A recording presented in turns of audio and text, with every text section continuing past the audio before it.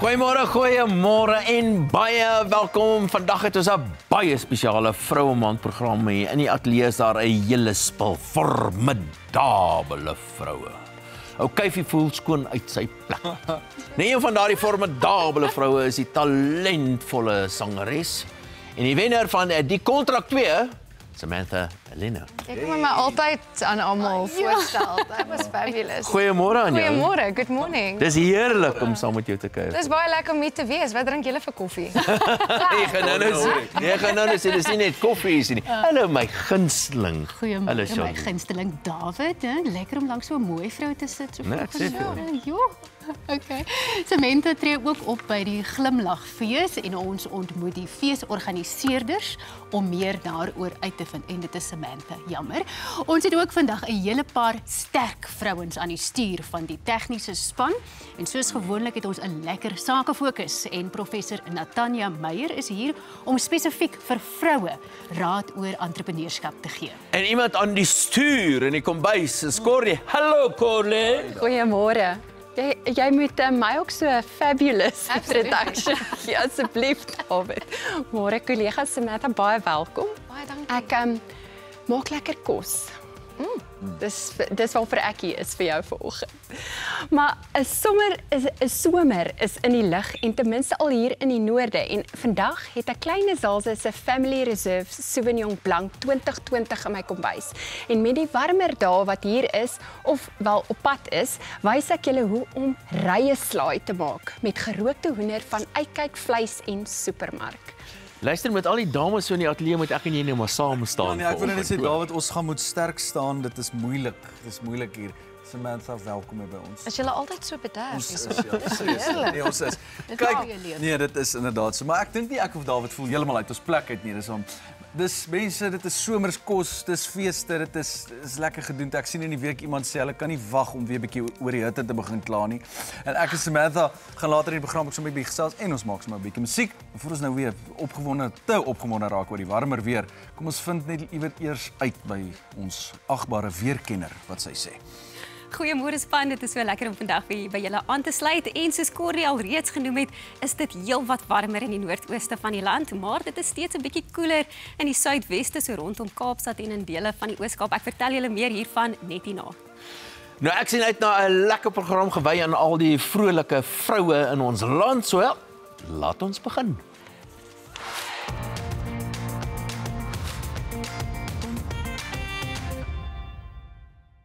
Laveld Agrochem ondersteun die produsent van begin tot einde. Hulle bied plantvoeding, oesbeskerming en presisiedienste aan boere ten einde 'n suksesvolle oes te verseker. Hierdie week het dit al begin voel soos die begin van lente, maar dit is steeds koel in die suidweste van die land.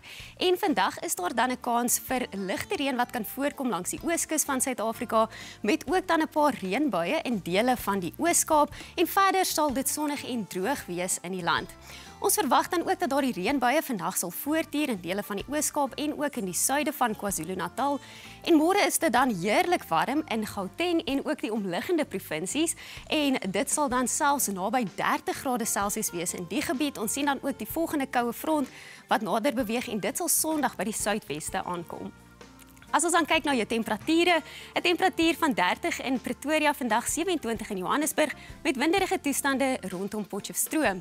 En dan môre is dit sonnig in die gebied en warmer met 34 in Phalaborwa.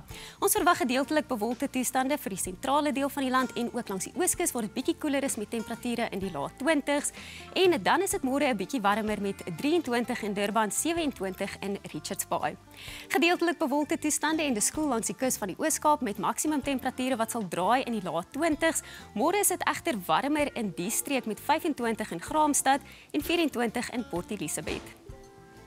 Ons verwag gedeeltelik bewolkte weer in die Wes-Kaap met 17 in die Moederstad en so ook in Kalvinia en môre is dit dan winderig rondom Sutherland en Beaufort Wes met 'n temperatuur van 22 in George. Gedeeltelik bewolkte weer ook wat kan voorkom rondom Kimberley met 30 grade Celsius vandag en dan verwag ons môre dat dit sonnig sal wees in die streek met 25 in Keetmanshoop en ook in Appington. Nou aan die begin van jou nuwe week sien ons dat daar reën verwag word in die suidweste van die land. Dit gaan koel wees in die Wes-Kaap, maar warm in die ooste van Suid-Afrika. Nou ook in KwaZulu-Natal waar temperature in die hoë 20s en selfs laat 30 sal wees. Daardie bewolkte reënweer sal dan voortduur teen Dinsdagmiddag en ons sien 'n volgende koue front wat alreeds op pad is na die suidweste toe, maar dit bly warm vir die begin van hierdie nuwe week in en om Gauteng. Dan as ons kyk na jou minimum temperature, 'n temperatuur van 12 in Pretoria en so ook in Polokwane teen maandagoggend. Daardie middag kyk net hierdie kontras wat ons sien met die koue weste van die land en dan die warmer weer in die ooste. Ons verwag 31 in Bombela. Teen Dinsdagoggend is dit nou kouer in die weste met 0 grade Celsius in Sutherland. Ons verwag 12 in Kaapstad en daardie middag sal jou maksimum temperature dan draai so in die hoë 20s en laat 30s in Gauteng. Ons verwag 22 ook in Durban. Wat dan die rypvoorspelling betref, ligte ryp kan voorkom rondom Lesotho en ook in dele van die Kaap-provinsies. Dan is dit 'n bietjie warmer teen maandagoggend met die ryp wat nou slegs rondom Lesotho kan voorkom en dan teen Dinsdagoggend weer eens 'n kans vir 'n paar spikkels ligte ryp in dele van die Kaap-provinsies. As ons kyk na jou windvoorspelling, winderige toestande in dele van die Kaap-provinsies teen maandagmiddag. Dit gaan ook winderig wees langs die suidkus tussen Kaap-Agulhas en Port Elizabeth. Dan teen Dinsdag verwag ons nou ook winderige toestande van die middag af in en om Gauteng met daardie winderige weer wat in die suidweste ook sal voortduur. Dit is dan waar ek jou weervoorspelling vir nou los, maar kyk teen Dinsdag op ons sosiale media blaai want dan gee ek weer 'n opdatering van die res van die week se weer wat voorlê. Hierna gesels ek in landbou sake met die gerekende vrou in die landboubedryf Herhaling Sondagoggend van Graan Suid-Afrika.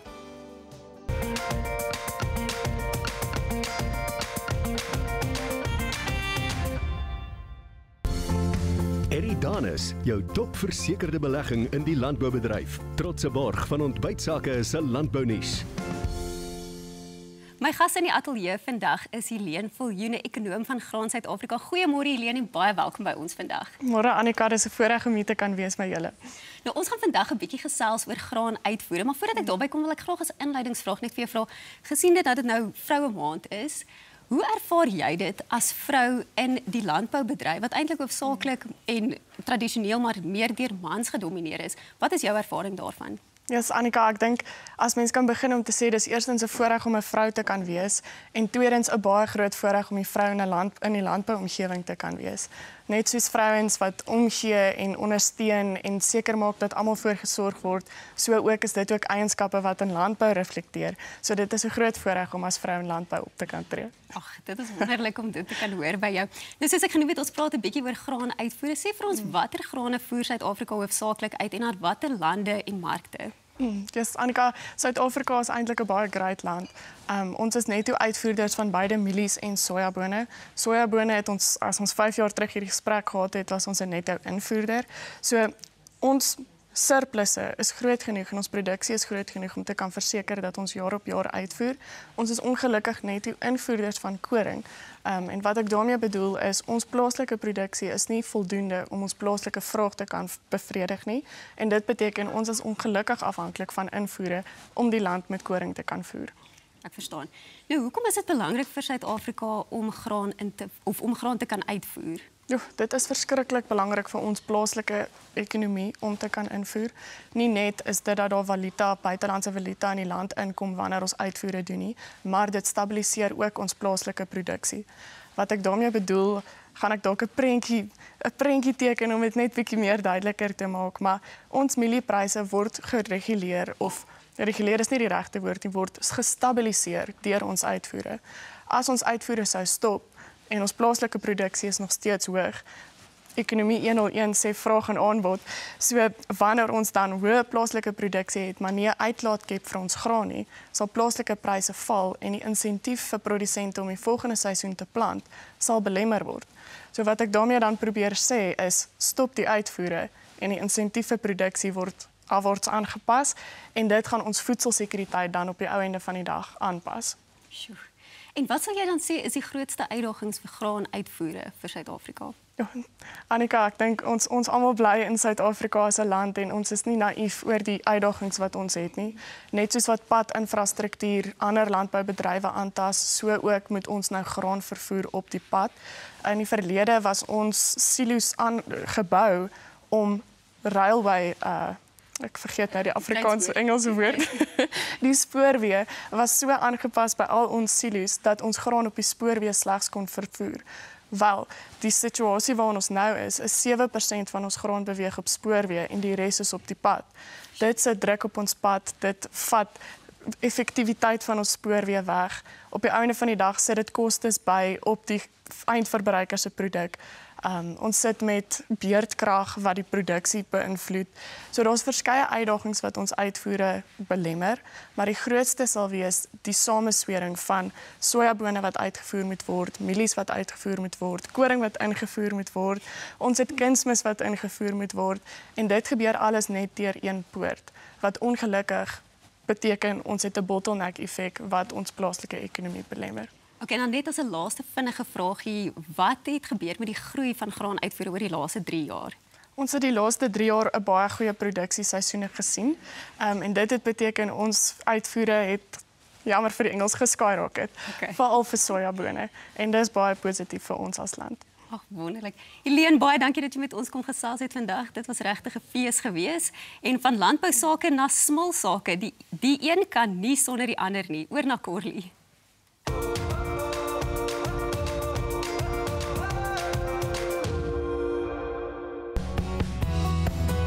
Uitkyk vleis en supermark bied iets vir almal vir elke geleentheid. Koop aanlyn en besoek ons maandag tot Saterdag van 5 tot 7. Nou Kleine Zalze is beslis nie 'n onbekende handelsnaam as dit kom by wyn nie. Die Sauvignon Blanc 2020 is hier in my kombuis en die wyn is heerlik met aromas van sitrus, kweper, groenspanspek en sout op die neus met smake van pere en ek gebruik die Engelse woord want so gaan jy hom eintlik herken, honeysuckle. Dis 'n plant waarvan mens die nektar kan gebruik. Nou die elegante vrugte en Franse eikehoutgeure gee hierdie wyn 'n sy-sagte gevoel in jou mond met 'n vars mineraalagtige afwerking. Nou met die mooi vars beskrywing van die wyn, kan ek nie anders nie as om 'n heerlike kraak vars dis soos rye slaai vir die warmer dae wat nou op pad is vir julle te gee. Nou die resep kom eintlik van chef Nick van Wyk. Nou die slaai is eintlik ook meer bekend as 'n Cobb slaai. In Amerika is dit hulle tipiese groen slaai. Nou met bestanddele soos botterblaarslaai, hoender of spek, gekookte eiers, tomaties, feta en 'n gepaste slaaisou uitgelê in netjiese rye. Nou dit word dan as 'n hoofgereg bedien. Nou ons slaai konsep of die konsep van ons vandag hier in die kombuis is net so 'n paar ander heerlike bestanddele wat by is en onthou ek sê jou gereeld, pas jou resepte aan met bestanddele wat vir jou lekker is, maar meer belangrik wat in die yskas beskikbaar is. Nou die enigste reël in die resep is ons pak dit netjies in rye as dit later by die opdiening kom. Nou die belangrikste bestanddeel in die resep vandag is die gerookte hoender wat ek gaan gebruik, want kyk ons bly maar Suid-Afrikaners en ons hou verseker van 'n stukkie vleis met ete of op ons bord. Nou my vleisborg is Uitkyk Vleis en Supermark. Nou ek sal vir baie jare 'n getroue ondersteuner en kliënt van die supermark. Hulle is geleë in Silverton, Pretoria. Nou ek wil jou vandag uitnooi om vir hulle te gaan kuier en 'n kosuitstappie soontoe te onderneem. Jy gaan verbaas wees met die massiewe verskeidenheid en een-stop inkopies wat jy daar kan doen, van vleis, vars produkte, 'n bakkery, gekookte maaltye en kruideniersware.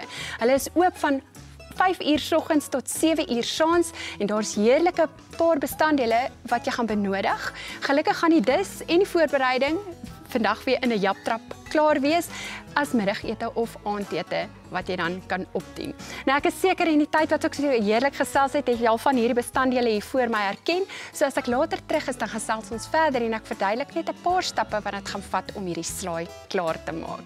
Nou is dit eers tyd vir Sakefokus en Charlene gesels met professor Natanja Meyer, nog 'n vrou waarop Suid-Afrika kan trots wees. Die Kleine Zalze Family Reserve Sauvignon Blanc is 'n kruidagtige wyn, verfrissend en intens op die palet, heerlik saam met skulpvis, hoender of sagte kase.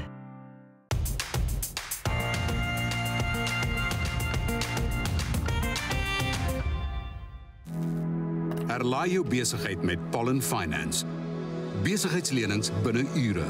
Pollen Finance. Hier vir die dapperes.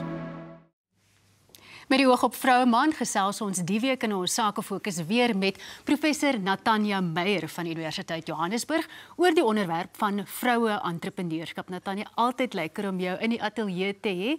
Sê gou vir ons vinnig, wat is die hoofredes hoekom vroue betrokke raak in entrepreneurskap en is dit ooit anders as vir mans byvoorbeeld? Okay, ja, hierdie is 'n onderwerp baie na in my hart.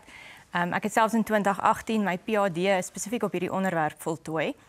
En ek dink daar's baie redes hoekom mense in die algemeen in besigheid ingaan. Sommige van hulle is byvoorbeeld om 'n gaping in die mark toe te maak, nuwe innoverende produkte tot die mark te bring, finansiëel stabiel te wees en vir hulle self te kan sorg. Maar wanneer ons spesifiek kyk na vroue, boonbehalwe die paar goed wat ek nou genoem het, is daar nog goedjies wat spesifiek by hulle uitstaan. Ek dink in die geval van vroue is daai ding wat ons noem flexible, jy weet, om jou maakappie en jou werkkappie en jou entrepreneurskappie elke dag te kan ruil. So buigsaamheid is 'n groot rede. En dan ek dink een ding wat vir my uitstaan by vroue is hulle wil om 'n verandering in die gemeenskap te bring. Ek gesels gister lekker met een van ons insake vroue entrepreneurs, Ilse Oberholze van Met Liefde. Hulle produk is ongelooflik, dis al hierdie lekker goed wat jy in delis kry. En skaars 10 woorde in haar gesprek in kan ek haar liefde en passie vir mense en haar omgewing dadelik sien. Sy vertel vir my hoe sy graag 'n verskil in die vroue wat vir haar werk se lewens wil maak en met tye wanneer haar demand vir haar produk bietjie hoër is soos oor Kersfees, stel sy ook graag vroue uit die gemeenskap aan om haar te help en dan sodoende ook vir hulle 'n nuwe vaardigheid te leer.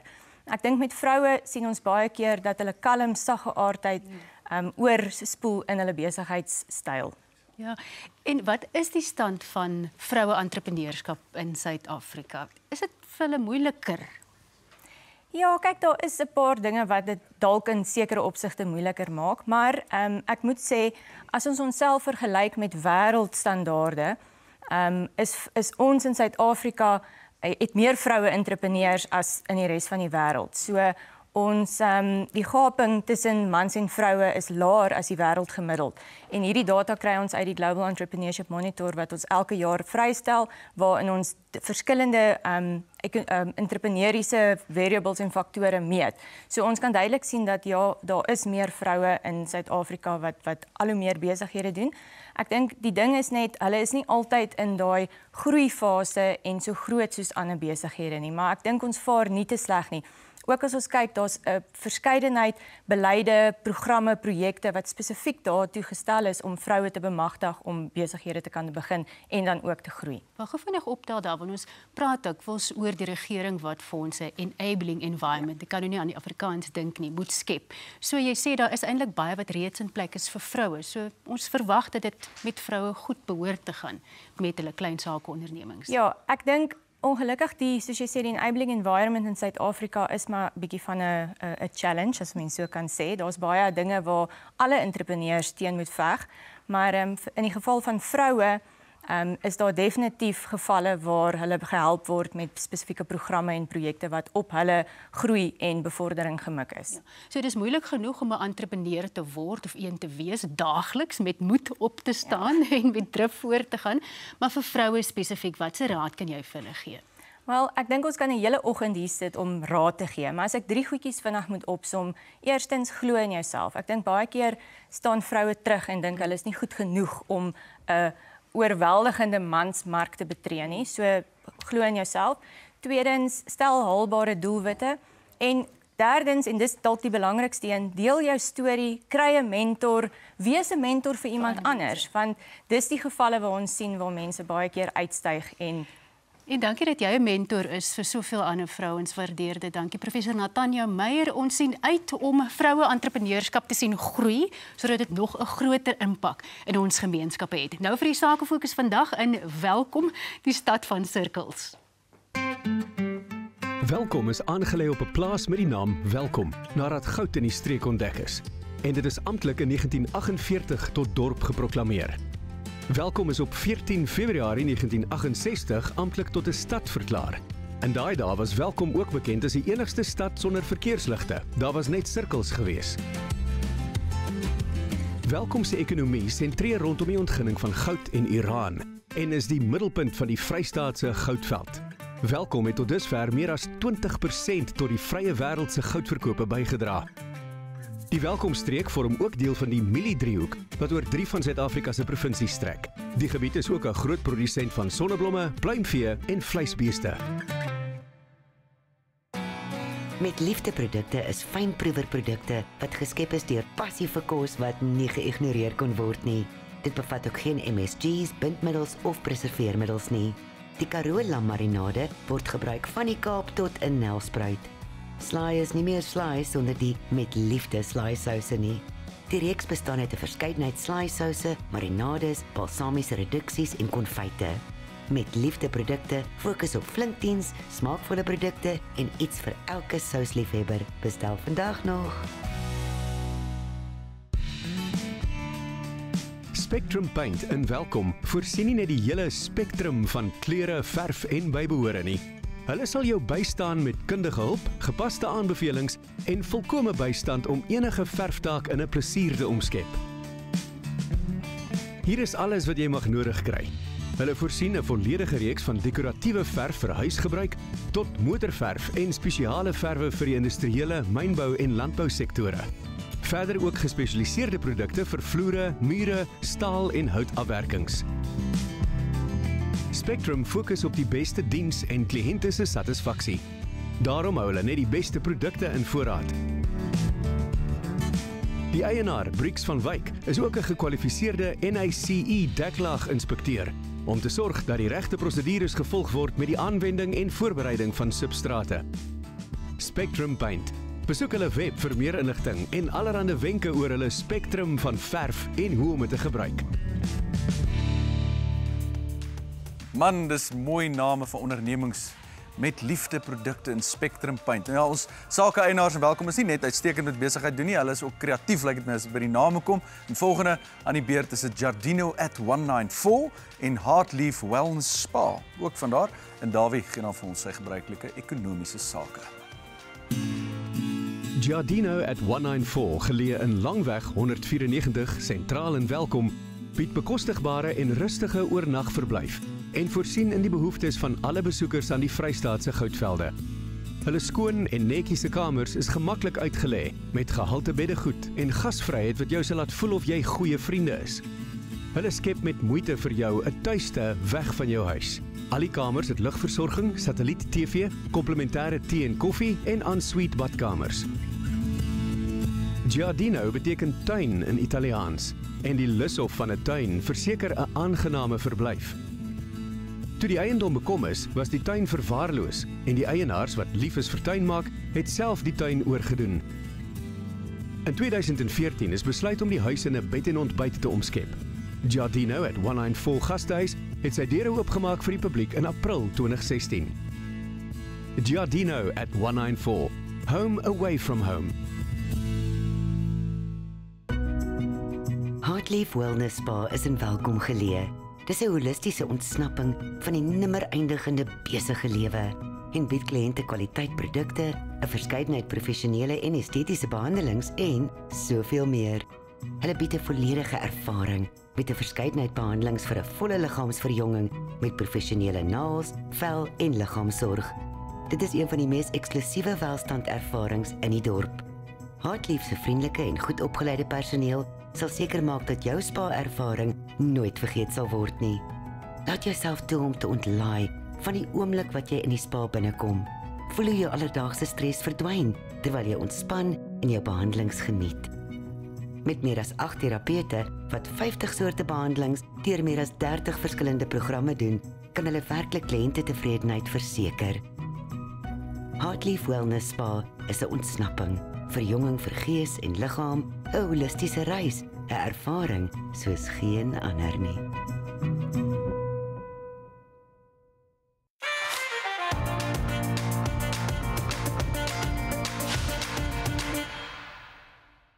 Blue Nova Energy is 'n trots Suid-Afrikaanse lithium-ysterfosfaat batteryvervaardiger en verskaf batteryoplossings direk aan installeerders en verspreiders. Hierdie week dink ek is nogal 'n interessante weekie, veral vir Suid-Afrika, want die BRICS-lande kom ons nou almal hier bymekaar en ons gaan sien wie almal hier gaan wees. Dit is nie die BRICS-lande nie, maar 'n hele klompie ander ouens ook. Maar hier's 'n paar dinge wat ek dink nogal belangrik is. Heel eers moet BRICS vasstel wat is hulle nou eintlik? Wat wil hulle nou eintlik wees? BRICS is natuurlik 'n groepering van lande wat ons nou dis Brasilië, Rusland, Indië, China en dan 'n klein essie wat staan vir Suid-Afrika. Nou maar wat is dit? Is dit 'n politieke organisasie? Is dit 'n ekonomiese organisasie? En daar's so half onduidelikheid oor wat BRICS nou eintlik veronderstel is om te wees. Ek moet sê as hulle besluit om so half polities te raak, dan gaan daar baie probleme wees in BRICS. Want van die lande soos byvoorbeeld Indië is baie nader die afgelope tyd aan lande soos byvoorbeeld Amerika en indien daar meer van 'n politieke geur aan die ding gegee word, dan dink ek dat daar nie baie bene in BRICS gewees vorentoe nie. So daarom dink ek die belangrikste moet wees dat BRICS meer van 'n ekonomiese organisasie moet wees. Indien wel, dan is die voor die hand liggende ding wat die BRICS-lande sal moet doen, is om een of ander handelsooreenkoms tussen mekaar te sluit, wat beteken dit moet baie makliker wees om met mekaar handel te dryf. So al hierdie beperkings op handel moet uit die weg uitgeruim word en ons meer en vinniger en makliker mekaar kan handel dryf en dit gaan sekerlik baie goed wees vir die meeste lande vir die BRICS-lande. Natuurlik 'n groot vraagstuk ook, en blykbaar, volgens gerugte, is daar so iets soos 40 lande wat graag wil aansluit by hierdie BRICS-groepering. Maar wat is die kriteria? Wanneer kwalifiseer jy as 'n land wat potensieel kan aansluit by BRICS? En daar's 'n hele klompie vrae daaroor, daar's 'n paar interessante dinge ook. Daar's byvoorbeeld lande soos Iran wat aangedui het dat hulle ook wil deel wees van die BRICS-groepering. Maar as jy vir Iran deel maak van die BRICS-groepering, dan lyk dit so half of jy 'n politieke geur of kleur aan die ding wil gee. Ander lande soos byvoorbeeld Saudi-Arabië, sou ek sê, is een van die voor die hand liggende lande wat moet aansluit by die BRICS-lande en ook lande soos byvoorbeeld Maleisië. En Nigerië is een van die ander groot lande wat ek dink moet aansluit by BRICS. Natuurlik nog een groot vraagstuk is die vraag of daar 'n BRICS geldeenheid tot stand gebring moet word. Daar's twee dinge hierso. Die eerste een is 'n betaalstelsel wat ek dink wel moet gebeur sodat dit makliker is vir die lande om met mekaar te betaal soos wat hulle invoer en uitvoer, maar die idee om 'n sogenaamde BRICS reserve geldeenheid daar te stel, die ding gaan nie vlieg nie. Dit gaan nog baie jare of wat voor so iets gaan gebeur.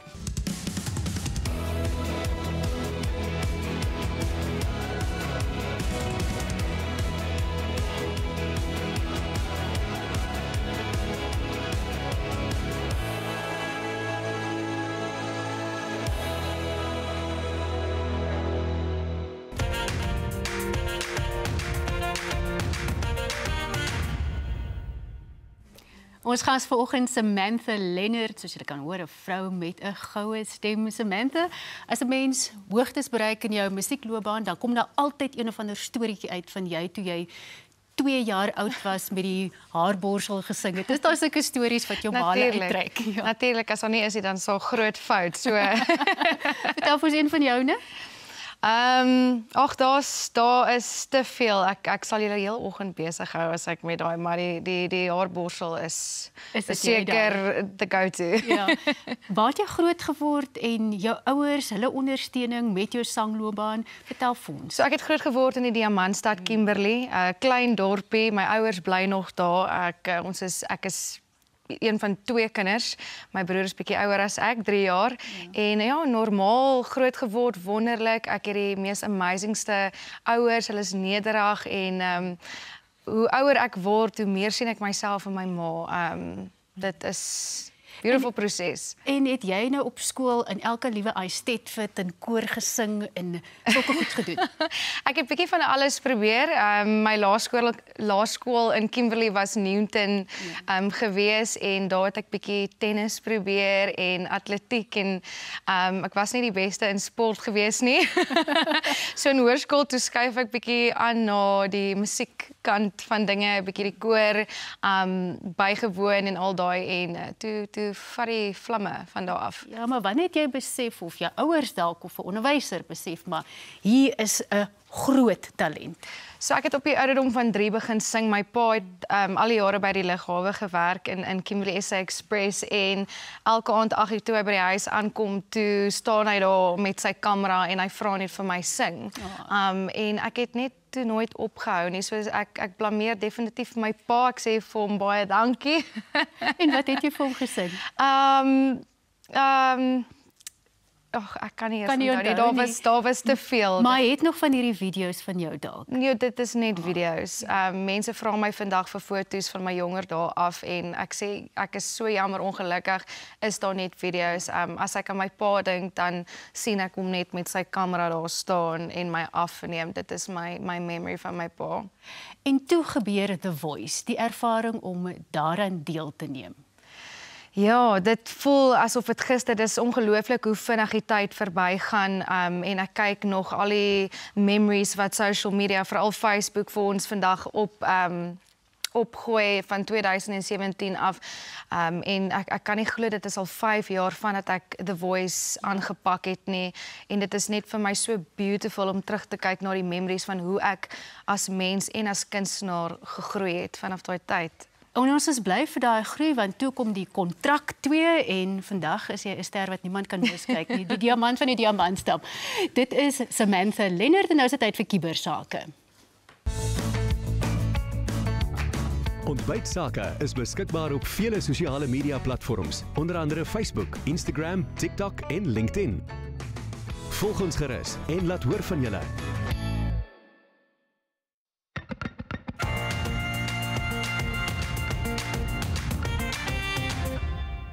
Kia Confidence se gebruikte motors kom met 'n 30 dae omruilwaarborg en 'n 125 punt toets vir volkomme gemoedsrus. Kry jou nuwe motor van kiaconfidence.co.za.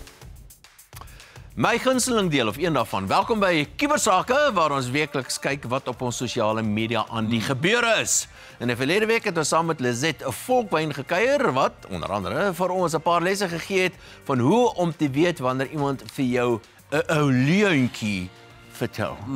Ja, een of paar brashat is my so onder jou neus krap en Susan Pike het sommer dadelik laat weet, o my woord, my neus sal geneuk as ek nie kan herken dat ek hierdie een van die fascinerendste gaste ooit op die program was nie. Weer eens wel gedaan. OntbytSAKE, ek wil bitter graag Lizet se boeke lees, doen dit.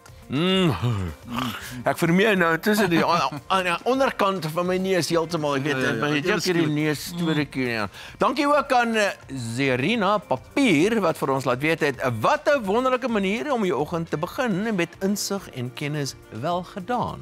OntbytSAKE.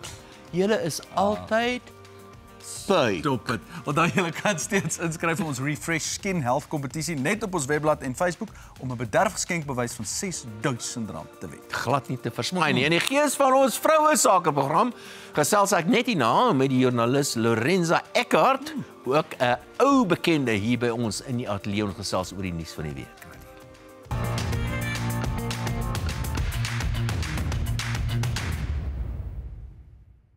Met King Price is jy altyd verseker van koninklike diens. Besoek kingprice.co.za vir 'n verpligtingvrye kwotasie en kry die koning van versekering aan jou kant. King Price is 'n gelisensieerde versekeraar en FTV. Baie welkom terug aan jou. So lekker om hier te wees vandat jy julle nuwe baadjie aangetrek het. Ons mis jou, ons mis. Luister, die week, die nuwe politieke pakt, wat noem ons hulle? Ja, die veelparty koalisiepak. Dit was eers die Moonshot Pact, maar dit was die DA se idee. So al die partye wat daar betrokke was en bymekaar gekom het nou besluit op veelparty koalisiepak. Dis omtrent 'n mond vol. Ja, dit is omtrent 'n paar vrae wat ek vir julle daaroor wil vra. Wat dink jy is die kans dat hierdie ouens die pyp wel sal kan rook? Wel, ek dink wat samewerking betref is daar 'n paar goeie goed wat hierdie week uitgekom het. Hulle het op 'n paar belangrike punte saamgestem. Ons was almal bekommerd vooraf oor die egos of die partyleiers hulle egos tersyde sal kan skuif en dit lyk my nou hulle het so daar's nou besluit dat wie ook al die grootste party is wat steun in die verkiesing betref, sal nou die leier wees van regeringssake. So nie noodwendig die president sou hulle bo 50% kry as 'n pak nie. Daar's nog steeds groot vraagtekens daaroor. Natuurlik. Maar ek dink wat vir my verblydend is dat ons nou reeds 'n ooreenkoms het. Hulle dit geteken. Ek glo dit sal bindend wees en dit gaan belangrik wees vir ondersteuners van die verskillende partye om te sien dat hulle wel by daai ooreenkomste hou. 'n Baie belangrike ding, daar's nou al meer en meer druk op veral die DA, maar op 'n klomp van die ander partye ook, dat hulle moet dit baie duidelik maak dat hulle nie saam met die ANC in die bed gaan klim nie. En hulle het. Ja. So wat dink jy gaan gebeur is, kyk, op die ouend gaan dit oor mag. Sê nou maar die ANC kry so 45% en hy geklop aan daar so by Steenhuis en sê luister, ek maak jou minister van finansies of ek maak jou adjunkt president. Dink jy gaan sê nee? Dit is 'n groot vraag. Kyk, die partye het nou saamgestem dat hulle nie op regeringsvlak met die ANC, nasionaal of provinsiaal gaan saamwerk nie. En onthou, dit was 'n groot seerpunt gewees vir die DA en was onseker gewees. Ek het op in gesprek met verskeie van die partyfigure en leiers gepraat. Hulle wou nooit vir jou 'n eerlike antwoord gee, weet, is die deur nou toe vir een van 'n groot koalisie of in Engels soos hulle sê Grand Coalition met die ANC nie. Enigiets kan nog gebeur tussen nou en die verkiesing, maar ek dink dit stuur 'n duidelike boodskap, want die groot vraag is as jy nou 'n DA ondersteuner is of 'n ondersteuner is van die IFP, Action SA of VF+, jy weet, is jou stem dan nou eintlik 'n stem vir die ANC of enige ander party? En ek dink die boodskap wat die DA besef het hulle gaan moet uitstuur is dat as jy vir ons stem, gaan dit nie stem vir die ANC wees. Ek dink dit is 'n belangrike punt wat jy daar maak. Net so een of twee van die ander partye wat nie deel is vir hierdie alliansie nie. Ek dink byvoorbeeld aan die Patriotic Alliance van McKenzie, né. Lyk my hy maak seker geleide. Hy en ek reken daar seker 'n klompie ander ook, maar hy maak seker geleide dat hy so graag ook deel van hierdie partytjie wil wees. Ja, ek dink hy voel hy dalk 'n bietjie uitgemis. Kyk, hy's 'n baie eerlike politikus en dit is eintlik nogal Dis 'n bietjie van 'n teenstrydigheid. Nee, verseker. En is baie seldsaam in ons politiek. Hy sê hy sal met enigiemand saamwerk. Hy gee nie om nie. En ons almal ken sy geskiedenis. Hy is nie politikus nie, maar hy ken die politiek. En ek dink wat hierdie veelparty koalisiepakt interessant maak en hierdie geleentheid wat die week plaasgevind het, is soos hulle in Engels sê, is belangrik in ekonomiese terme dat you're first to market. Hulle is eers op die mark. Ja, dis nogal so. So hulle het nou die momentum aan hulle kant en ek dink dit gaan interessant wees. Kyk, ek dink Gaitan McKenzie en die PA kyk nog die kat uit die boom. So miskien nader aan die verkiesingstyd besef hulle wil eerder hulle gewig agter hierdie bewegings. Nou gaan ek jou nie laat wegkom hierso, jy moet nou ja of nee hierso sê. Dink jy hulle het regtig 'n kans om meer as 51% te kry? Ek hoop so. Ek dink baie Suid-Afrikaners, en dis nou wat een van die ontleeders ook gesê het, is hierdie pakt verteenwoordig die swart, wit en bruin middelklas, of dit is wie hulle teiken. En ek dink daardie groep kiesers, wat ook met die ekonomiese hef in die hand sit, wat belastingbetalergeld betref, hulle is keelvol vir ANC-korrupsie. Ek dink die hele land is keelvol daarvoor, en ek dink wat ons nodig het is om vir iemand anders, 'n ander party kans te gee, en as hulle kan saamwerk, is dit goed vir die land. Lorenzo Eckert, so lekker met jou gesels. Dankie dat jy 'n draai kan maak het hierso. Wel, ek kan nie met haar verskil nie, ek stem heeltemal saam, ek hoop hulle gaan die pyp kan rook, maar ek twyfel. Terug na Corlie in haar kombuis.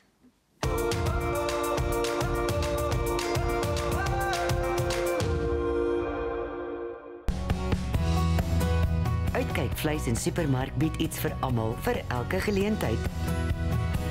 Koop aanlyn en besoek ons Maandag tot Saterdag van 5 tot 7. Nou die bestanddele wat jy benodig vir die slaai, beloof ek jou, is als in jou yskas. Nou die heel belangrikste is jou gerookte hoender. Dit is ook 'n lekker item om altyd in jou yskas te bære. Nou as ek winkel toe gaan, koop ek gereeld sommer 'n paar ekstra pakkies en ek vries dit tot benodig. Dit lyk so. En dit is klaar gerook, so ontvries dit net, sny dit net en voeg dit by enige dis van jou keuse. Nou die ander vars bestanddele is die baba botter blaarslaai. Jy breek hom net so af, van die stingel af en dan hou jy hom so heel. Onthou, ons maak nie meer daai ou tydse slaai wat jy so fyn opsny in klein reepies en dan so mengelmoes nie. Dan ook natuurlik feta kaas, gerookte cheddar kaas, avokado's wat ek in reepies gesny het en onthou die vars suurlemoensap sodat die avokado nie bruin word nie. Om verder die slaai interessant te hou en dat die gaste om jou tafel dit nie net weer as 'n gewone slaai sien nie, is die volgende stap op die bakplaat. Nou jy plaas daarop rosa tomaties, rooi eie wat jy in kwarte gesny het, aardappelblokkies wat jy sag gekook is en dan sprinkel jy dit net met sout en peper en olyfolie. Die tomaties kan jy wel ook net so 'n teelepeltjie suiker oorstrooi en dan plaas jy dit in die oond vir 20 minute op 180 grade totdat dit goudbruin en gerooster is.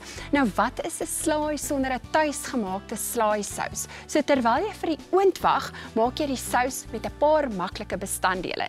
Nou dit sluit in hierdie gewone wit jogurt, dan 30 ml se sherry asyn, sout en peper en dan vars knoffel of sommer knoffelsout. Nou jy kan die knoffel uitlaat as jy nie daarvan hou nie en dit natuurlik vervang met iets byvoorbeeld so suurlemoenskil. Nou al wat jy dan doen is jy meng die bestanddele, gebruik sommer een van daai handmengers dat dit goed en glad deurmeng. Maak nou net seker al jou bestanddele is dan gesny, gekook, gerooster en afgekoel voordat jy slaai moet begin bak. Nou as hy terug is, gebruik ek hierdie mooi wit langwerpige bordjie dat die klere en die rye vir opdiening interessant en aanloklik lyk. Nou gesels Leon eers met Samantha Leonard. Die kleine Zaltse Family Reserve Sauvignon Blanc is 'n kruidagtige wyn, verfrissend en intens op die palet, heerlik saam met skulpvis, hoender of sagte kase.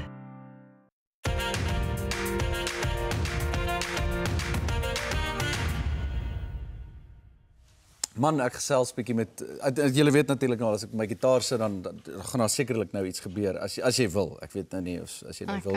Ons kyk nou maar gaan. Sê net gou, jy tree eersdags op by die Glimlagfees. 7 Oktober, ek sien ongelooflik baie uit vir daai dag. Ja, dit klink na 'n lekker gedoente.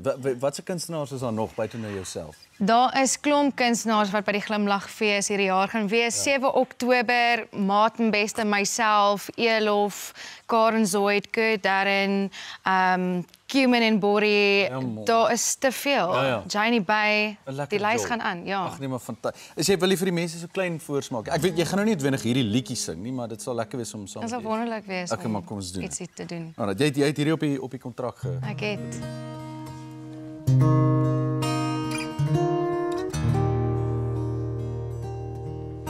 Met soveel wat in die lug bly hang, is het genoeg om te weet dat jy ook hier staan. Daar is kere wat ek net soos die wind wil wees. Jy noem my idees die oggendson, en jou woorde word die gloed in 'n ligballon. Soms baie tussen wolke wees. Jy is genoeg, jy is genoeg. Jy is genoeg sonder dat jy te hard probeer. Jy is genoeg omdat jy van jouself bly gee. Jy ons so tussen wolke wees. Hoor my fluister, hoor my roep, want het is ek wat jou in die lug begroet. Daar is tye waar ons twee so die wind kan wees. Jy is genoeg, ja, jy is genoeg. Jy is genoeg sonder dat jy te hard probeer. Jy is genoeg omdat jy van jouself bly gee. Jy ons baie so tussen wolke wees. Jy ons baie so tussen wolke wees. Janne meisie. Nee, dit is vir my baie mooi hoor. Jo. Voorreg. Ons maak eers 'n draai by Kia in Bellito en daarna is dit leefstylsake met Charlene en Louise Volskenk van Halo Makeup Academy. Kia Bellito, nes alle ander Kia-handelaars, staan reg vir jou om die volle reeks nuwe en gebruikte Kias wat tans beskikbaar is, te kom verken. Hier by Kia Bellito voorsien hulle net betroubare en moderne voertuie, het sy nuut of vooraf besit. Al hulle personeel is deeglik opgelei en goed toegerus om jou by te staan. Die span by Kia Bellito sal sorg vir jou voertuig se diens, finansies, instandhouding, bykomstighede en enigiets anders wat jy nodig het. At Kia Bellito, we have the latest new vehicles available. We also have a confidence certified pre-owned department and a service department. We look forward in welcoming you to Kia Bellito. Ontbytsake is trots daarop om Kia as ons voertuigborg te hê. Die personeel wat tans met Kias rondry is almal baie tevrede kliënte. Kia, kwaliteit en betroubaarheid.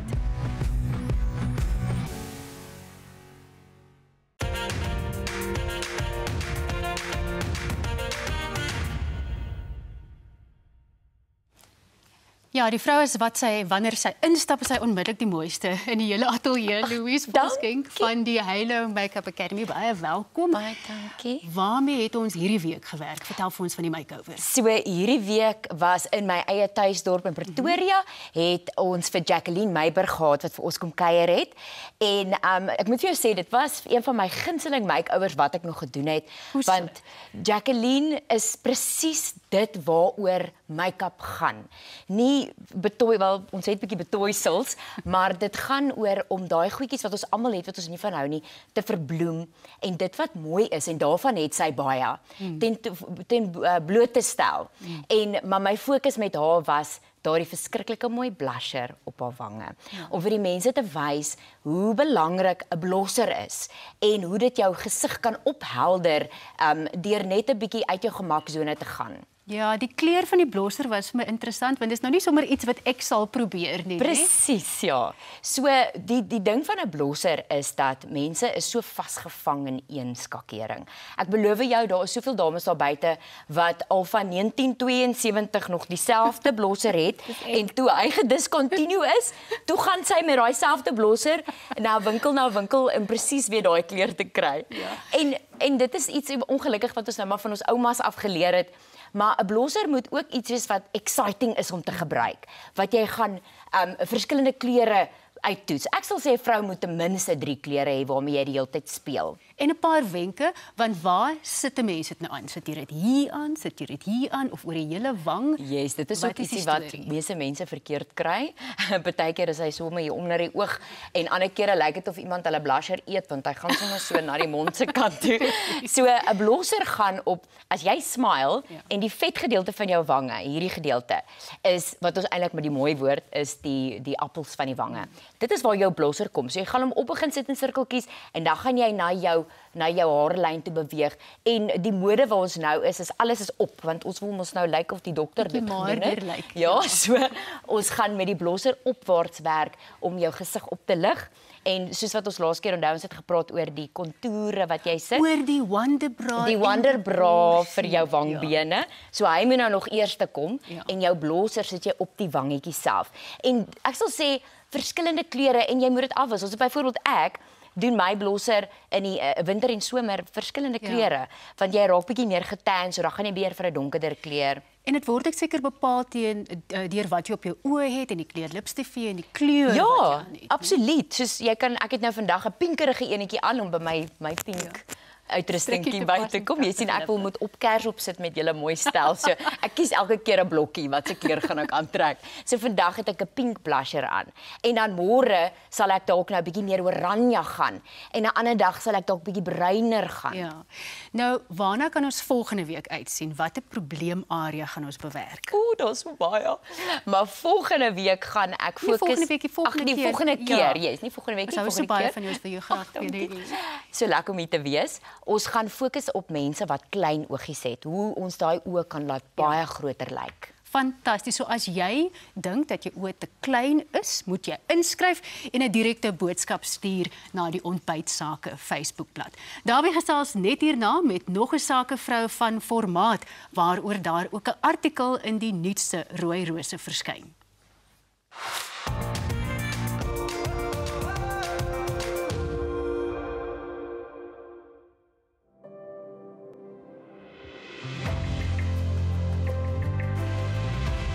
Vrouesake word met trots aangebied deur die Be Loved Foundation. Be Loved Foundation, maak 'n verskil in jou gemeenskap. Ek gesels met Dr. Slami Ngwenya en sy is Facilitation of Systemic Change Consulting. My goodness, that's a lot. Good morning to you. It is a mouthful. Thank you so much. Good morning. What is that? Well, Facilitation of Systemic Change is a consulting company that I founded. And the name speaks for itself. Yeah. I specialize in facilitating systemic change. If I ask you to describe yourself, what do you do? Who are you? Well, proudly Tsonga. I'm a Tsonga woman, and I see myself as a global citizen because I work, globally. I'm a mother of, 3 beautiful kids, and I'm an author. I'm a poet, and you name it. We're going to talk about that. You're a global citizen. You've been everywhere. So you were doing what there? Why? Absolutely. So I have been fortunate to be working globally. I work in the agricultural sector, but so far I have done some assignment in over 60 countries, about 50% of the African continent, but, and also beyond. So I get invited, to come and, as a resource person, sometimes I get invited to come, to facilitate a lot of, multi-stakeholder engagement. Yeah. So it gets very busy, and I just came back from the Caribbean not so long ago, just last month. And maybe just to give you a scenario, in that 2 months, I was in Senegal, I was in Kenya, I was in Zambia, then I went to New York, and I went to the Caribbean. And my travel schedule is actually scheduled from now up until the end of the year. I'm actually going to Uganda. Quite hectic. Yeah, absolutely. So you're in agriculture, and you got there, apparently you got there through the back door, as you say, and you've got the perfect job. Yes. Why is that? Yes, when people think of agriculture, they think of farming. And I say, no, I'm doing the perfect job in agriculture, and I came through the back door because I'm not a farmer. But I found my niche in the agricultural space. And perfect, not because my job is perfect, but I use perfect as an acronym to articulate what I do in the sector. Maybe just quickly, I work in the policy space, so I support policymakers, including the UN, education, that is the E. I work with researchers, farming, that everybody think agriculture is all about, but there's extension and advisory services, there's communications and technologies and trade. So at any given time when I'm traveling, you can actually ask me which of the perfect letter am I doing at that particular time, because I'm working across, the perfect. And agriculture is not what it used to be. It's not just one of those dirty industries that it used to be. Today, agriculture is quite advanced. Absolutely. Very much a part of the mainstream economy. But you are also a recipient of the National Orders in 2021, and that's the Order of the Baobab Bronze. Yes. That's an amazing, that's something really to be proud of. No, it is, and it came as a surprise. I felt very humbled, so really an Order of the Baobab. But as I look back at my life and how fortunate I am, I actually looked at, the baobab as something that symbolizes my life. The baobab is a very huge tree. Yes. But, it's held by, roots that are invisible. So my life is like that. There are a lot of people that are supporting me that are invisible, and I shine like a baobab team. Just two quick ones. And the one is that you appeared in a Roy Rosa, I think, very colourful. Apparently, I haven't seen it, but I'm going to have a look. Oh, yes. That's the first question about that. Why all these colours? And the second one, a special message to women. Okay, so I'm a Tsonga girl. When I grew up, the Tsongas were mocked for liking, bright colours and things like that. But now I said, what, I embrace that. And we say the Tsongas, we kind of, invented, colour blocking. So for me, wearing bright colours is a statement. And I say the brighter, the better, because I am actually proudly Tsonga. The message that I have for women, I will take, from my poetry book. I wrote, 2 poems for women. One, it's Unleash Your Emancipatory Power. It's actually a poem that encourages women to go beyond, empowerment, but really look at emancipation with something that comes from within. The latest one that I've just, published now, it's called, The Penalty of Womanhood. And it's a story, of how women, juggle their ministers of finance, ministers of health and everything. And, it's all about that. Wonderful talking to you. Thank you very much for coming through this morning. Thank you for inviting me. So Dr. Tlami Ngwenya, ek sê vir julle formidabele vrouens hier by ons in die ateljee vanoggend. Net hierna kyk Charlene saam met nog 'n formidabele diva in die vermaaklikheid werk wat toevallig, ek moet dit sê, ek het al baie gesê, sy was saam met my op skool. Maar eers kyk ons na AC/DC Dynamics se kragwenk van die week.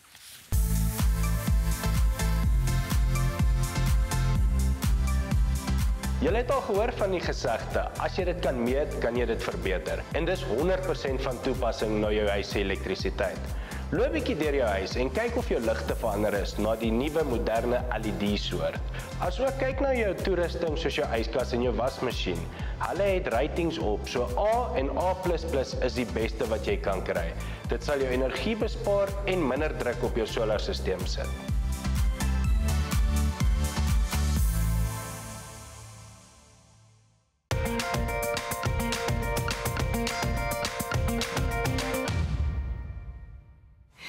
Beslis 'n diva in die vermaaklikheidsbedryf. Elsipie Zietsman, baie dankie dat jy vandag hier is. Jy het Dawie se jaar gemaak. Hy vertel dit vir almal, dit is sy claim to fame. Maar sê nou eers vir ons. Dis ook my claim to fame, né? Jy's net gaaf. Ek het 'n kiekie van ons twee, maar ek is omtrent die helfte langer as hy. Maar ons moet praat oor iets heeltemal anders. Los net maar vir Dawie. 10 jaar het hy ons laat wag dat feeste jou kon sien op die verhoog. En nou is dit weer Fem is fataal saam met Elsipie Zietsman. Hoekom 'n dekade? Dis baie maklik. Ek het te veel kinders gehad. Ek het 'n klomp pleegkinders gehad en dit was net vir my onmoontlik geweest. In die eerste plek om 'n nuwe show in te studeer en in die tweede plek om te toer. En nou is hulle almal op hulle eie voete. Hulle doen hulle eie ding en nou kan ek dit weer doen. Ja, en Fem is fataal, hoor ek mense sê, is 'n absolute kragtoer. Dis jou beste werk ooit. En voel jy self so? Ek voel dat dit my beste werk is wat ek nog ooit gedoen het. Maar dit is ook anderster as baie van my ander werk. Daar's regtig substansie in hierdie stuk werk.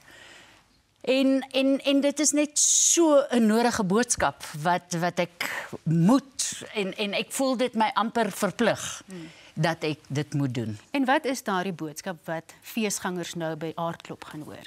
Dit is so eenvoudig soos ons moet praat oor geslagsgedrewe geweld, want dit is die enigste ding wat geslagsgedrewe geweld kan afbring. As ons meer praat, op alle vlakke.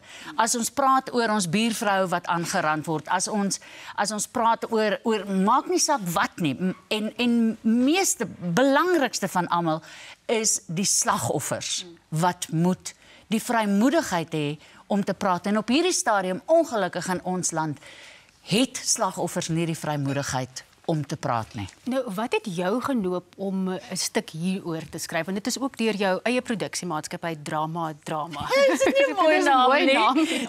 Drama Produksies. Ja. So wat het vir jou genoop om dit te doen? Dit was vir my 'n absolute no-brainer geweest. In 2019 toe ek besef, die kinders is nou weg, dus ek kan nou 'n nuwe show doen. Op daai stadium was daar 'n klomp verskriklike geslagsgedrewe geweld sake in die nuus geweest. Die meisiekind wat met 'n weegskaal in die poskantoor doodgeslaan is, die meisiekind wat opgehang is, 8 maande swanger en daar was verskriklike stories geweest. So dit was vir my 'n totale no-brainer geweest. En hy's toe geskryf in 2019, maar ons weet toe nou maar almal wat gebeur het. So ek kon hom toe laas jaar vir die eerste keer begin opvoer. En jy weet, net om vir jou 'n bietjie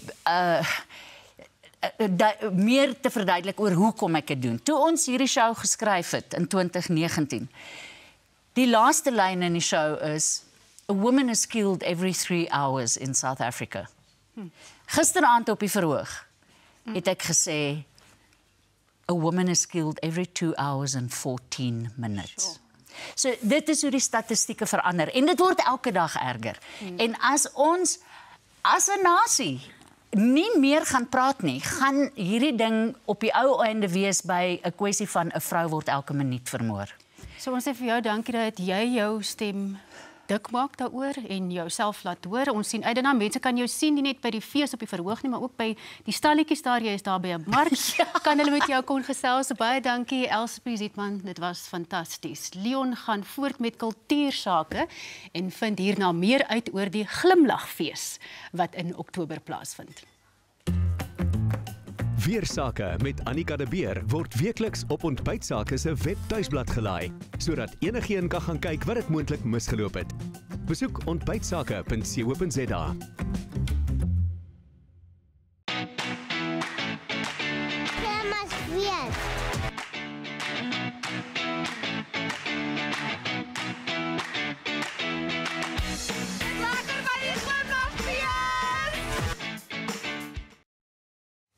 Ek gesels met Dani van Deventer en Henry Bruinet. Hulle is van die glimlagfees. Meneer, môre. Môre. Dit is gecolor code die werke. Dit is fantasties. Julle bring sommer 'n glimlag op my gesig. Dani, kom ek begin met jou. Die glimlagfees het in 2019 ontstaan, so dis nou net so voor die COVID tyd en toe bied julle dit weer aan in 2022. Ja. Wat is die inspirasie agter hierdie glimlagfees? Ek weet jy, dit is 'n liefdessaak. ons bou baie infrastruktuur vir al die feeste en die klas van goed.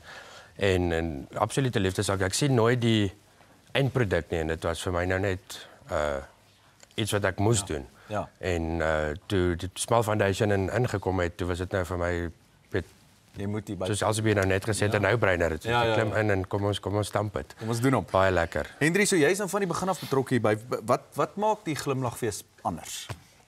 Die glimlagfees in die Oosrand, daar's niks lekker as mense wat saamkom, same syn, same koms, jy weet, skud bietjie die heupe, maak die bolla los en kuier net saam. Dis die glimlagfees. Ja. Dit klink vir my na 'n plek waar jy wil wees om te glimlag. Dani, om so ding te reël is nie 'n grap nie. Wat se uitdagings staar julle in die gesig? Ek dink wat almal se probleempies maar opkom is maar fondse. Dit is 'n dierpartytjie. Ja. Vrek lekker om te reël, maar dit is 'n regte dierpartytjie en dan is daar wel 'n bietjie die risiko.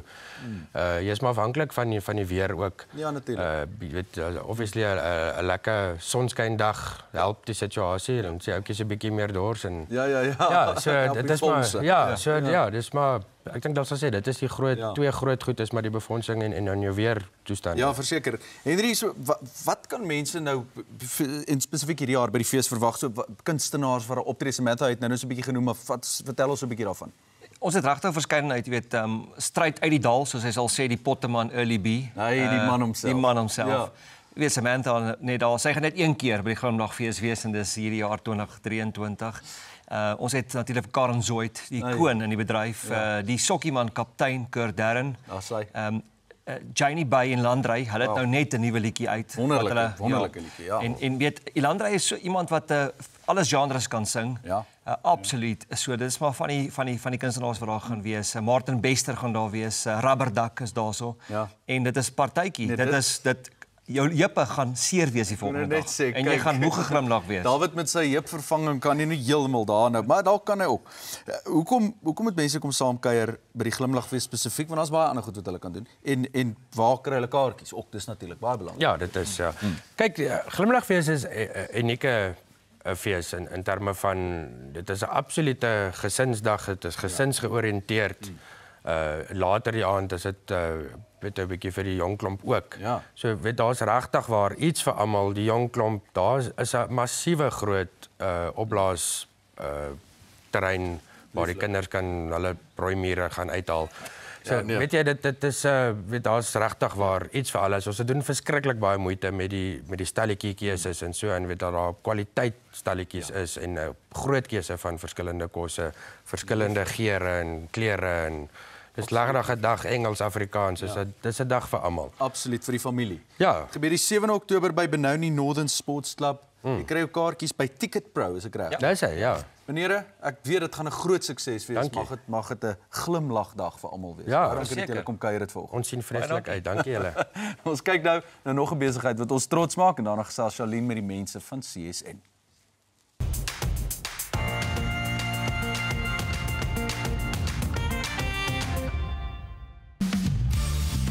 Sit & Cars in Menlyn en Gesina in Pretoria het meer as 30 jaar se ondervinding in die koop, verkoop, finansiering en diens van motors in die gebruikte motorbedryf. Hulle word deur alle groot banke goedgekeur en het voertuigfinansiering bestuurders op die perseel en ervare vriendelike verkoopsbestuurders. Hulle 95% kliëntetevredenheid gradering bewys dat hulle hul belofte om goeie besigheid te doen nakom deur kwaliteit voertuie aan te bied en pykdiens te lewer. Hulle is 'n huis van handelsmerke en bied 'n wye verskeidenheid gehalte lae-kilometer voertuie van al die topmotorhandelsmerke soos Audi, Mercedes-Benz, BMW, Volvo, Jeep, Toyota, Nissan en meer. Hulle verstaan dat mense verskillende leefstyle, motorbehoeftes en begrotings het. Daarom bied hulle 'n wye reeks ekonomiese, luukse, sportsnutvoertuie, hoë prestasie en ligte kommersiële voertuie om van te kies. Motors word met die hand uitgesoek om aan hulle hoë kwaliteitsstandaarde te voldoen. Koop, verkoop, finansiering en diens. Gelukkige motorry met Sit & Cars.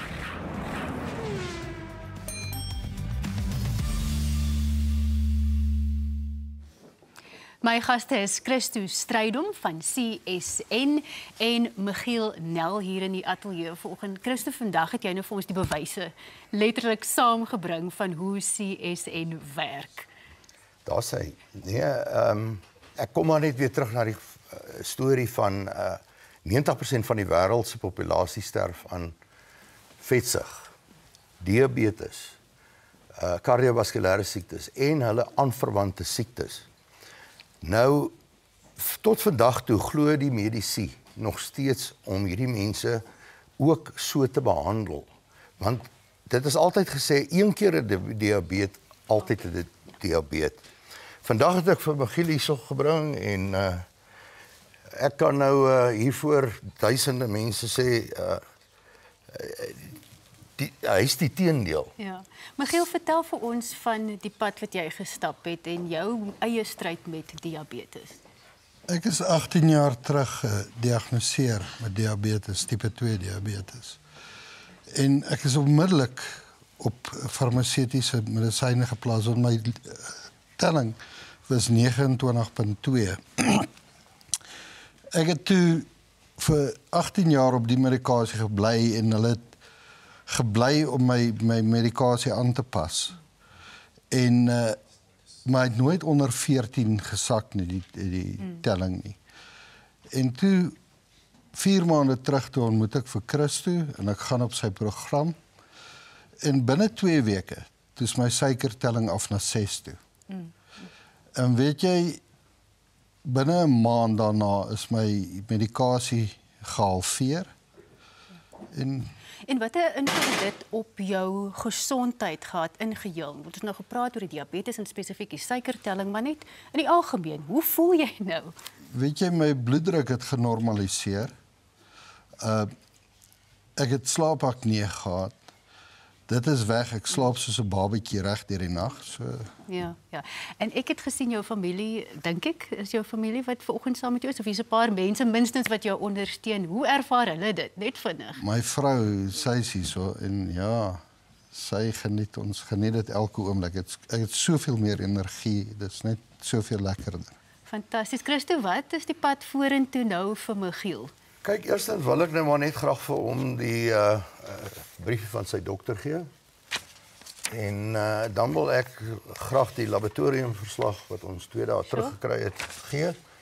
En ek wil hom geluk wens want hy is in diabetiese remissie. En ook die aanverwante siektes daarvan. En ek wil glo dat sy lewens kwaliteit. Sy lewensverwagting is verseker 100% meer. Ja. En dit met hierdie produkkie. En voordat ek gaan jou vra om gou oor die produkte te praat, maar Michiel, daai briefies in jou hand nou, wat beteken dit vir jou? Dit beteken baie. Hy is gesond. Ek is gesond. Hy is in remissie met al sy siektes. 26 kg ligter, ek het 81 cm om my lyf verloor. En hoeveel kilogram wil jy nog gaan? Wil jy nog verloor? Ek wil nog so 15-20 gaan, weet. Ja. Christo, een van die produkte net gou vinnig, lig hulle vir ons uit? Kom ek sê vir jou, dit is net hierdie pakkie wat hierbo staan. Ja. Wat alles vir hom gedoen het. So hierdie pakkie. En wat alles in die wetenskap gedoen het. Ja. En hy is hier in Suid-Afrika gebore. Ja. Hy is hier gekry en hy is vir Suid-Afrika gegee. Hy is vir ons gegee om die mense to heal the world, sê ek altyd. Michiel, baie dankie dat jy jou storie met ons kom deel het en ons wens jou sommer baie sterkte toe vir die pad vorentoe saam met Christo aan jou sy. Dit was Christo Strydom en Michiel Nel. Hierna vind Leon by Raymond Legrandsie uit waaroor sy volgende sakefokus gaan. Ontbytsake se sakefokus is die spil waarom alles draai. En ons is trots daarop om julle die room van Suid-Afrika se klein en medium besighede te wys.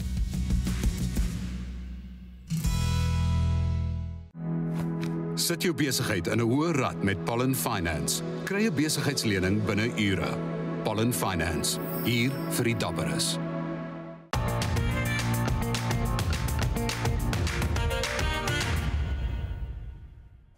Ek gesels met Raymond Legrandsie, een van ons besige projekbestuurders môre. Môre. Man, ek raak sommer opgewonde. Waaroor handel jou volgende sake fokus, Raymond? Leon, die somer is naby, so ons weet ons Suid-Afrikaners hou van die buitelewe, so ons 'n bietjie fokus op die kamp en die buitelewe. Vir mense wys wat daar beskikbaar is. Ja, lief, so watter tipe besighede praat ons hiervan? So enige besigheid wat of toerusting verkoop of ombouings doen vir voertuie of 'n venue het waar jy kan gaan kamp of sulke tipe van goed. So enigiets iemand wat iets in daai bedryf besig is mee. Hoorie, daar's nice goed daar. Ek hoor nou vir my sommer nou hier met my ingels. David sal vir my seermaak. Wanneer saai hierdie program uit? Dis belangrik. Hy gaan uitsaai die 28ste Oktober. Ja, lieflik. Dus so mense kan jou nou al kontak. Asseblief. Hulle moet ook soms. Hulle moet my nou kontak. Ja, want daar's beperkte spasie. Beperkte spasie. Kamp en buitemuurs enige besigheid in daai area. Verseker. Lieflik. Dankie dat jy 'n draai kom maak het vanoggend. Dankie Leon. Nou ja, Corlie, maak vir ons daai slaaitjie klaar. Ek's nou honger hoor.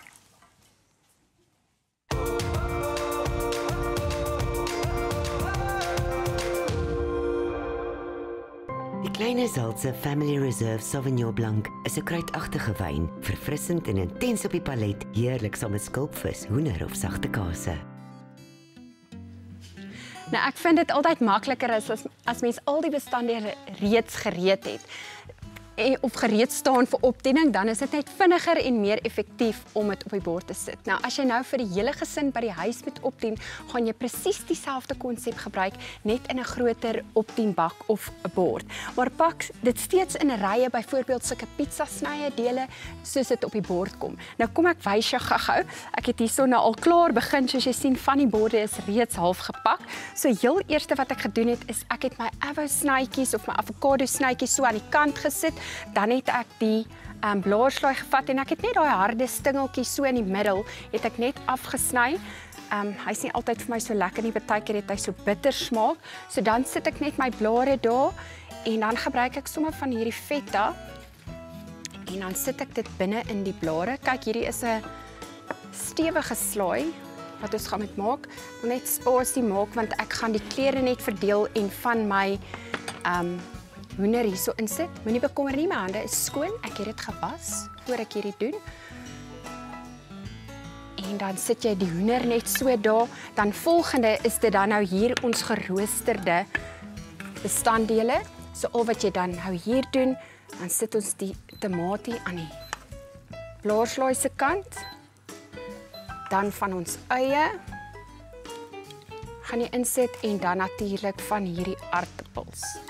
Ek moet dit nou net bietjie netjieser as ek pak. Dan heel laaste van ons sous, slaaisous, ons tuisgemaakte slaaisous kan jy nou net so oor drip. En dan vir die laaste lekkerte, het ek hierso sommer my rasper en dan van hierdie kaas kan jy nou net so oor rasper. En dan ken julle my, dis nie groen petersilie vandag nie, is weer 'n bietjie van my swart peper, net so oor. Nou geniet jou week, lekker kook en lekker eet en gaan probeer gerus hierdie slaai. Nou is dit eers vir 'n kykie na AEG, dan gesels Dawie met ons gas, die sangeres Samantha Leonard. Hoekom sal jy met goed genoeg tevrede wees? As daar beter opsies is. Meer akkuraat. Meer kleur. Meer groen. Lig die standaarde. Breek die reëls. En doen minder om meer gedoen te kry. AEG. Challenge the expected. Ontbytsake projekbestuurder Raymond Legrandsie doen 'n sakefokus met die tema kamp en buitelewe. So as jy enige onderneming het wat in hierdie sektor handel dryf, kontak vir Raymond en kom wys ons jou produk of diens. Dit word op 28 Oktober uitgesaai.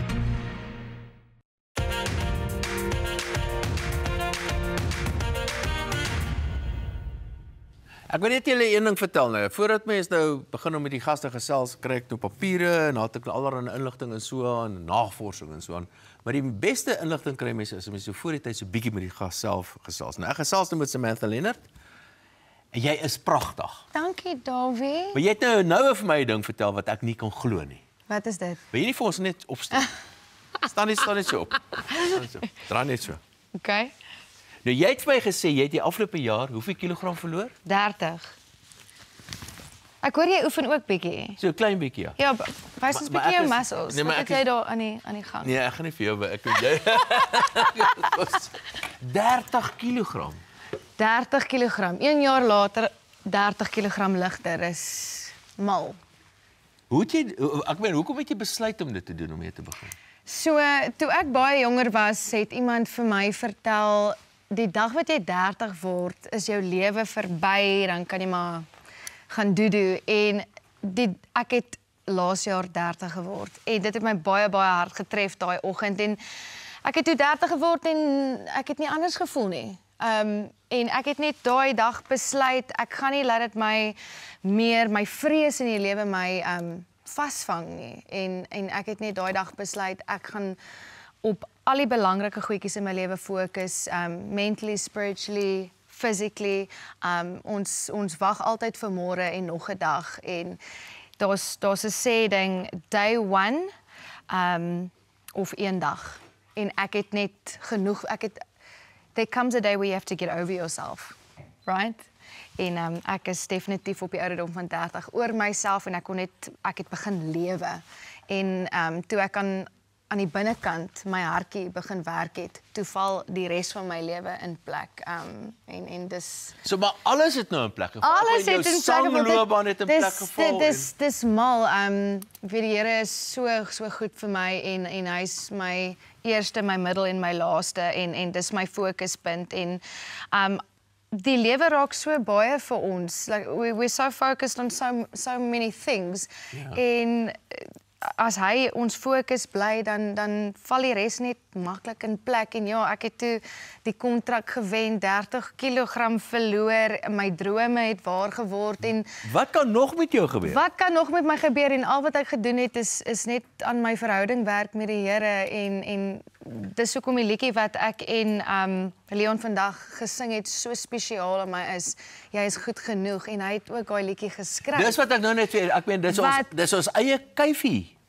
Presies, en dis wat dit so spesiaal vir my vandag maak. Jy weet, dis 'n boodskap wat ek op 3 jaar se ouderdom moes hoor en soveel mense, die kinders daar buite en die ouer mense, ongeag en op wat se ouderdom jy is. Wat wys jy so na my? Jy het vir my vertel dat jy so hard oefen. Jy weet, ek weet nie hoe oud jy nou is nie en ek weet ons is nou op kamera, so jy hoef dit nie te deel nie. Ek is 30. Hulle sê 'n vrou moenie haar ouderdom deel nie, maar op 30, 60, 3 jaar oud, maak nie saak wat jou ouderdom is. Dit is ongelooflik as jou fokus en jou fondasie reg is wat jy in die lewe kan bereik. En ek weet ons is albei voorbeelde daarvan en dis hoekom die liedjie vandag so spesiaal aan my is vanaf Leon, want elke liewe een van ons moet net verstaan en weet, jy is genoeg sonder dat jy te hard probeer en is so wonderlik dat ons net onsself voor kamera af en van die kamera af moet en kan wees. Ons moet vinnig 'n draai gaan loop, gaan ek. Moet ons 'n draai loop? Vinnig 'n draai. Maar bly net hier waar jy is. Wat ek bedoel is op die kamera. Ons breek gou weg om te kyk na ons gewaardeerde vervoerborge en daarna is ek en Samantha terug. Herontdek die ongelooflike skoonheid van Suid-Afrika. Begin jou reis met 'n Easy Shuttle. Kontak Easy Shuttle vir navrae en besprekings wêreldwyd. Ontbytsake se gaste word met trots gevlieg deur Fly Safair. Besoek flysafair.co.za en gebruik hulle laagkoste soekfunksie vir die mees bekostigbare vlugte na al die groot stede, sowel as Mauritius. Fly Safair vir die liefde van vlieg.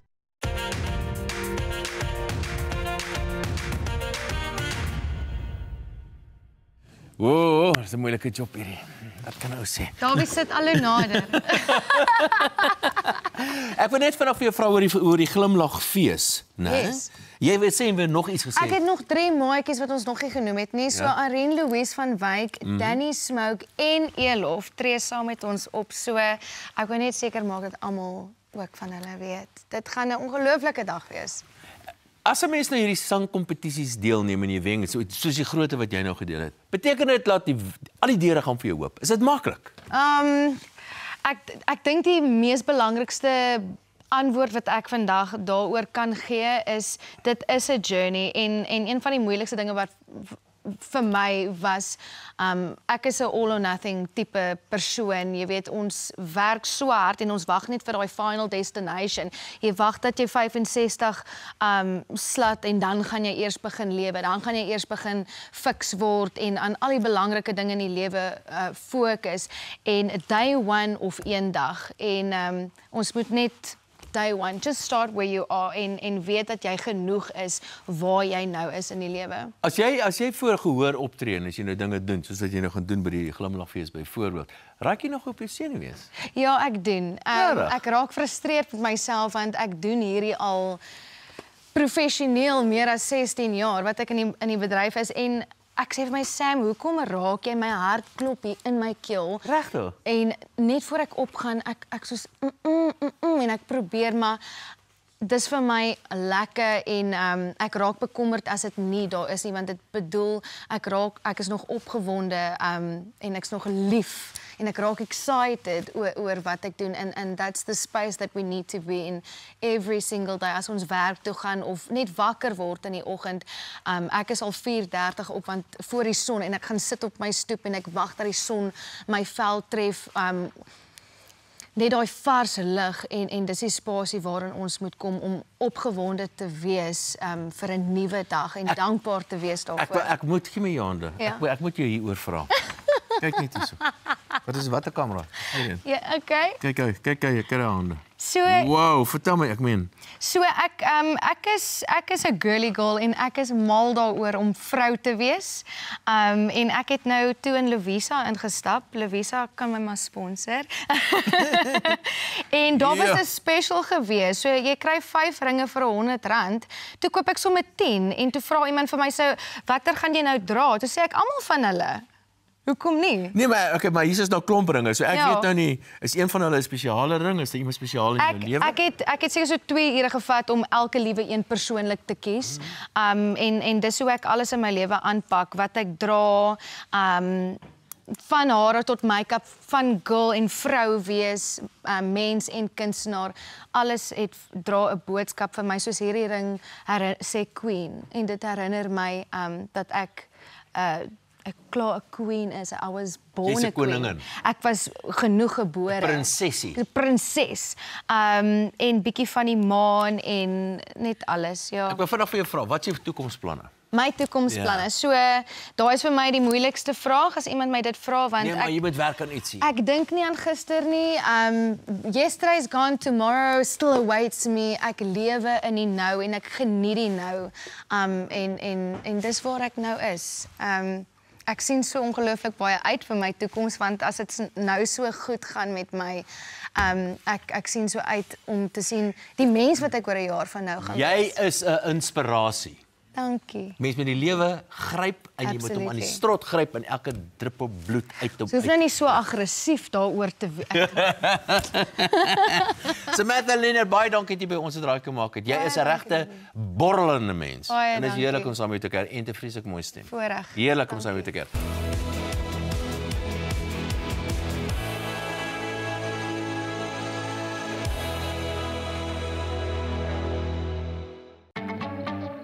Spotify, jou tuiste vir alle Afrikaanse musiek, ook Roan Jordan en Miller Brandt. Spotify, ons praat nie Afrikaans nie, ons sing dit. Ek wil net sê ek het heerlik saam met jou gekuier. Jy 'n bietjie ebbe daar. Ek wou nog vir jou sê. Gesondheid, baie dankie dat jy by ons. Ons stuur nie Leon weg hoor. Hier is geskenke van kleine Zalse wat jy ook genigtig so gedoor die waar. Hier is 'n dagboek, voorskoot, glase en natuurlik van hierdie lieflike wyn wat ons gedrink het vandag. Dankie dat jy saam met ons kom. Dit was heerlik. Thank you. Hier is 'n bederf. Leon gaan vir jou kom kuier net sodat hy die wyn kan. Ja, ek doen dit maar. Waaroor dit gaan. Lovely. Corlie het jouself soos gewoonlik. Wyn is altyd lekkerder saam met 'n maatjie. O, is julle maatjies nou? Maatjies nou. Ons is nou maar maatjies, dis nou maar. Natuurlik. Volgende week wys ons julle wat die Momentum aardklopfees hierdie jaar inhou en ons ateljeegas is die bekroonde skrywer, regisseur en akteur Henriette Gryffenberg. Wow. Fantasties. Nog 'n week om na uit te sien, hè? Ja. Corlie, hier is met instelling deel van die program. Die eerste deel. Ons het dan die beste job in die wêreld. Ons sê, Hier is lekker. wyn, kos, mooi gaste. Mag ek dit met my hand eet? Ek sal Nee, regtig nie Ek vir het die- nie maniere, ek het nie maniere. Ons herinner jou. Bly het goed. Ja, sê dis Wil jy met jou blare ook eet? Ja, ek ben dan nie met blare. blaartjie, hoor. Maar die res is fyn. Jy weet, ons het nou gepraat oor hierdie. Jy moet gesond eet. Ja, dit is baie lekker. Wat noem jy die? Rytjies slaai. 'n rye slaai. Ryeslaai. Ek sal nou nooit 30 kilos kan verloor nie, want ek word maar hierdie is hoe ek dit verloor. Het jy dit ek het nou vir jou vra, hoe het jy dit gedoen? Hoe het jy geweet? Nee, hoe het jy dit gedoen? Soos elke dag. Ja, maar hoe het jy geweet? Dis hoe. Dis hoe. Baie julle lekker mense. Balans, bietjie wyn.